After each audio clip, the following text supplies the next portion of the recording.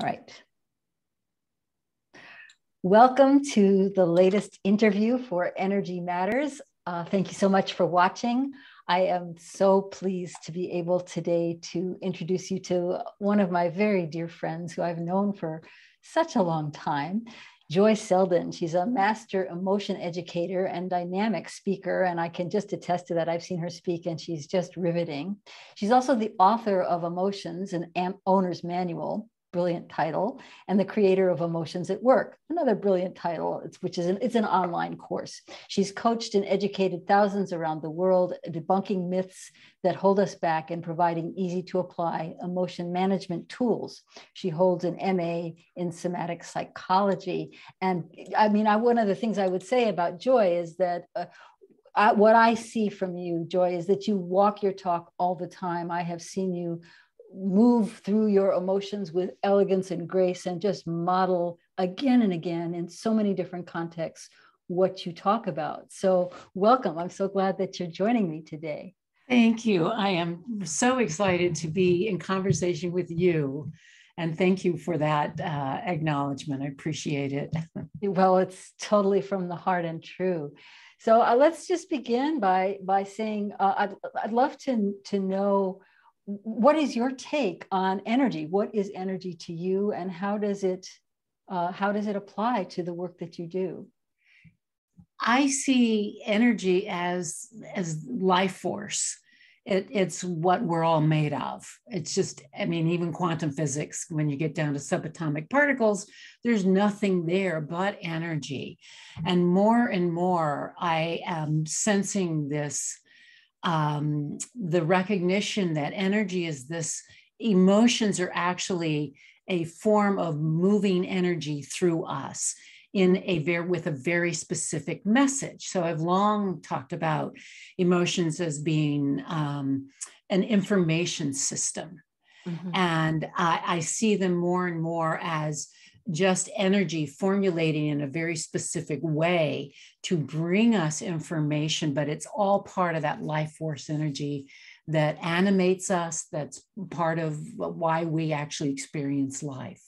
Oh, I love that. That's a beautiful definition. You know, I think when you were speaking, I was thinking that of how in Chinese medicine, all disease, whether it's emotional, mental, physical, spiritual, comes from stagnation. Mm-hmm. And so I was thinking about how that is so related to emotions, because when we stuff emotions, that becomes stagnant. Exactly. Yeah. Exactly. Because emotions are, my definition is that emotions are a biological, in other words, they're body-based information system, the purpose of which is to prompt you to action that is optimally beneficial for your survival and well-being.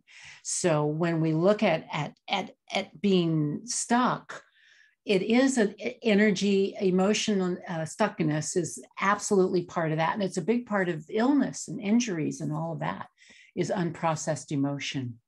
Could you give us an example of how unprocessed emotion could be the seed or the foundation of bigger trouble? Well, one thing is that it's regulated by the autonomic nervous system, which makes our heart beat, our muscles work, our digestive system. So when people say, oh, my stomach is upset or my shoulders are tight, that's all a biological response of this energy in our body. And when we resist that, when we stuff it, I, for example, many years ago, had a mole removed, found out it was cancer. Sometime later, I had a tumor in my leg removed, and it was melanoma, malignant melanoma. And in my belief system that emotions are all part of illness, I actually went on retreat and spent some time inviting what emotions have I not processed or recognized around this cancer. And I discovered that's such a brave thing to do. I mean, when you did that, I'm imagining fear, anger, grief, all kinds of things must have come through you. Is that how it worked? Yes, lots came through. I had a sense it was mostly anger. I have this sense that anger, cancer particularly, is connected to anger. Mm-hmm. And so I was inviting all emotions, and I did feel a lot, but the big one that came out was the huge amount of anger at my father, who I had liked. And, you know, my dad was a very mild-mannered kind of person, and my mother was the dominant. My mother's the one I had the issues with. So I was really surprised to discover all this anger, and I expressed it with harm to none, both verbally. I did writing, I did drawing, I did meditating, and just to work on releasing all of that old anger. And that was more than 20 years ago. And I'm perfectly healthy and fine. Well, that's the best news, of course. And I've done that many times with different illnesses. Yeah.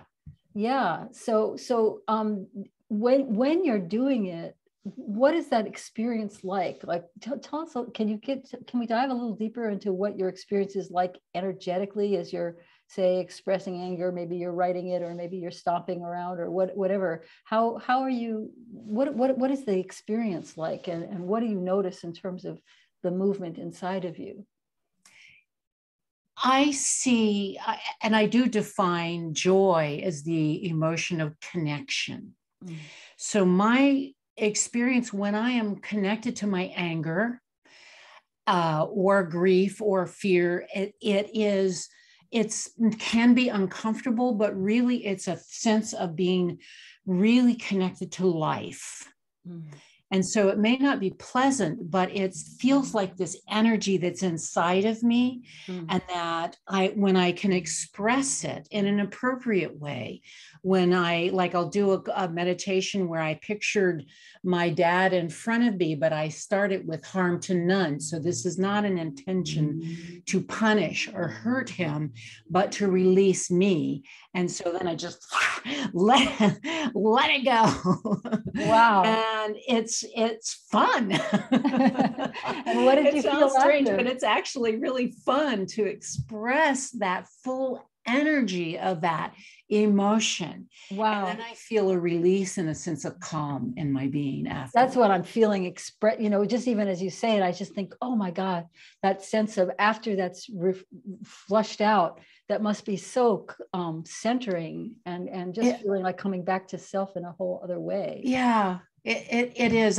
My journey of all of this the end result has been my relationship with myself. Mm-hmm.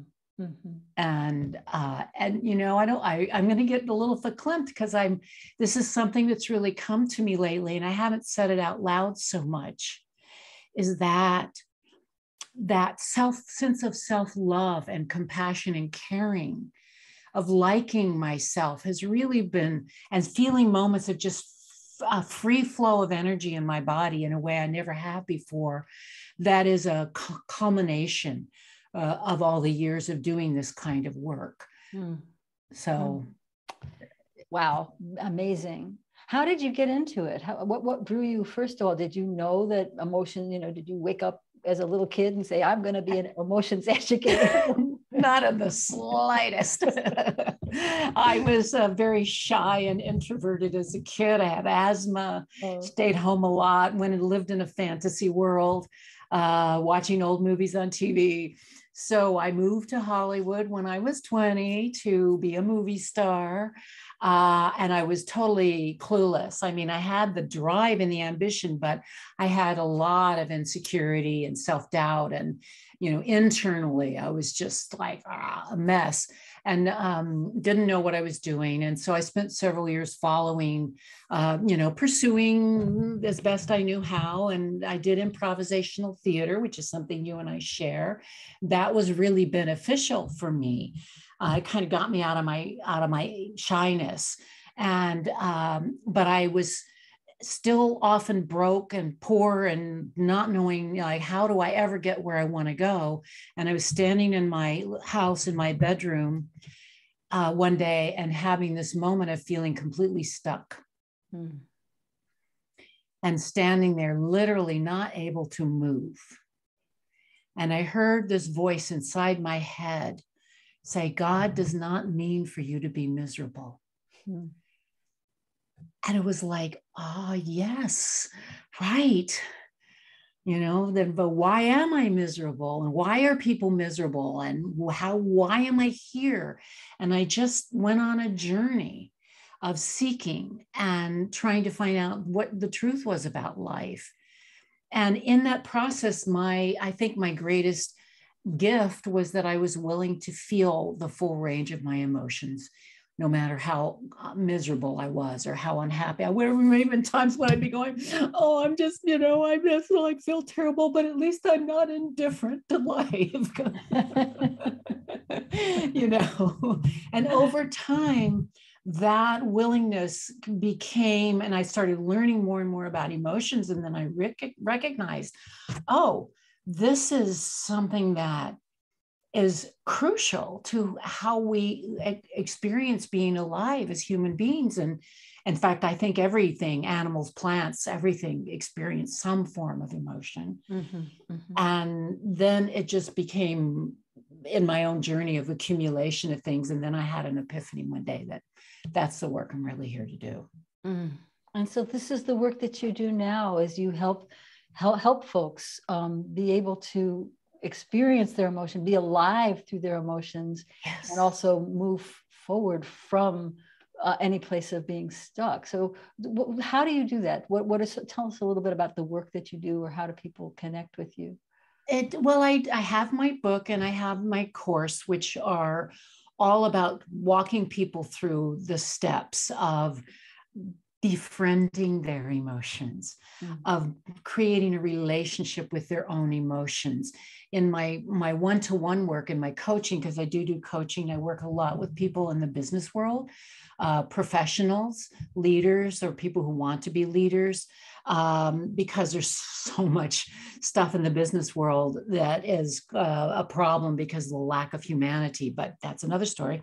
Well, it seems like it's not just lack of humanity. It seems almost like kind of an old paradigm culture. It is that, showing emotions is too feminine, or too, that it shows weakness or vulnerability. Exactly. That it's a weakness, it's a vulnerability, it doesn't belong in the workplace.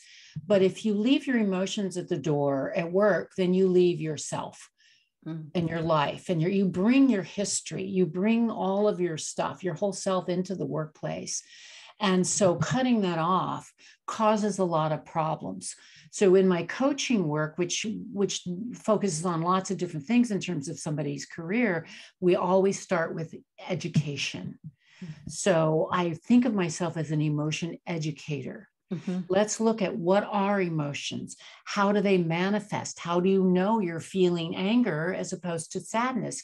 And what does that mean? What is the inherent message in sadness, which is loss? Mm-hmm. The inherent message in anger, which is so misused and misunderstood.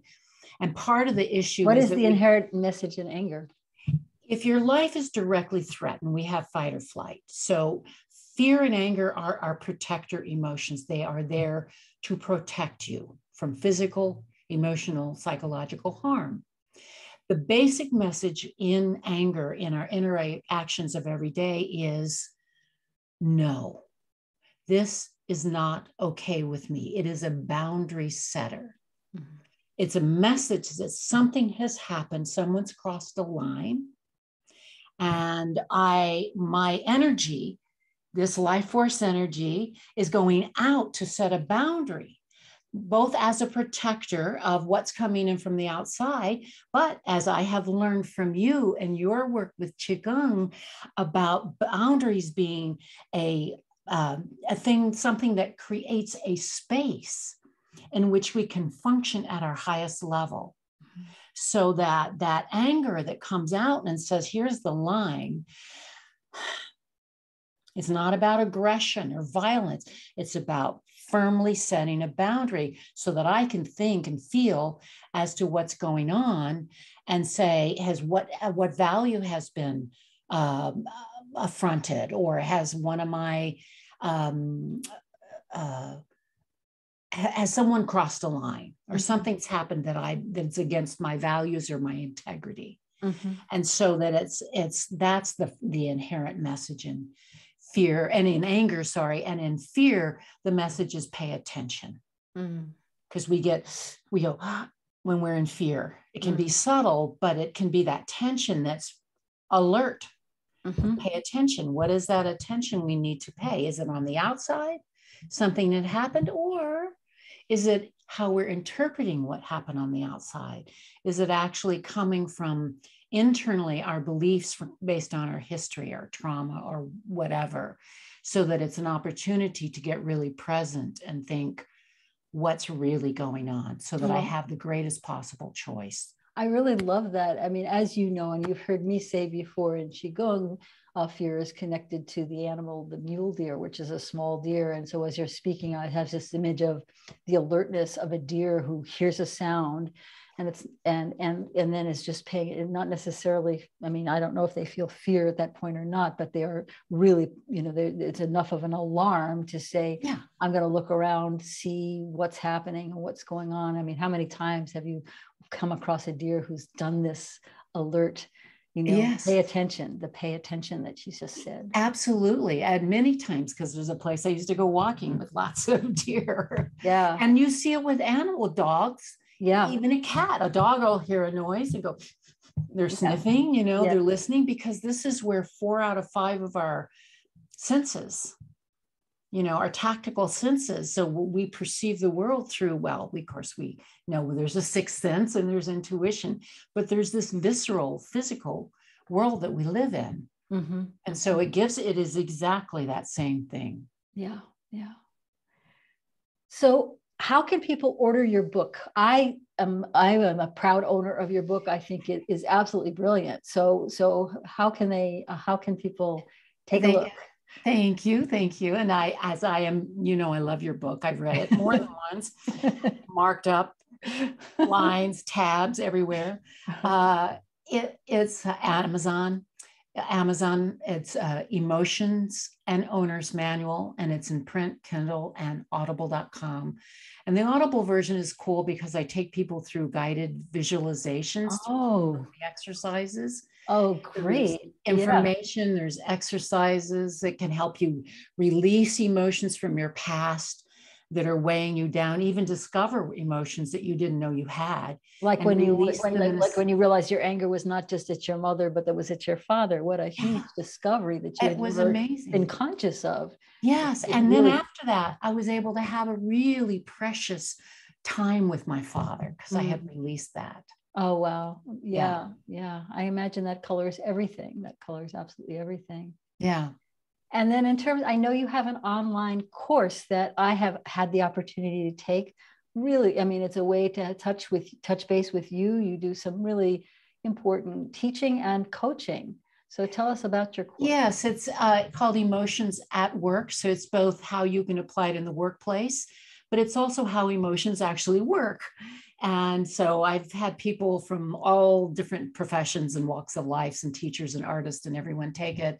It's now self-guided perpetually so that you can start at any time. The easiest way for people to get to it is to go to my website, joieseldon.com, and it's Joie, like in Joie de Vivre, JOIESELDON.com. We're going to put those links right below in the comments. And just find the course and you can get more information and check that out.